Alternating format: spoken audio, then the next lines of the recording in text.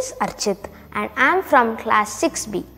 Today I am going to tell you about our PT3 activity, which is foldable separating mixtures activity.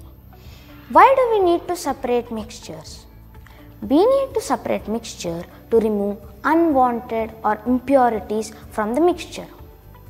In our PT3 activity, we folded a paper and wrote the methods of separation on it, like filtration, evaporation, condensation, sieving, hand picking, threshing, etc.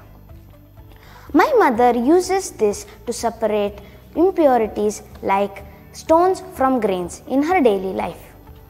We can keep this anywhere and refer it and memorize it to understand better. This is our science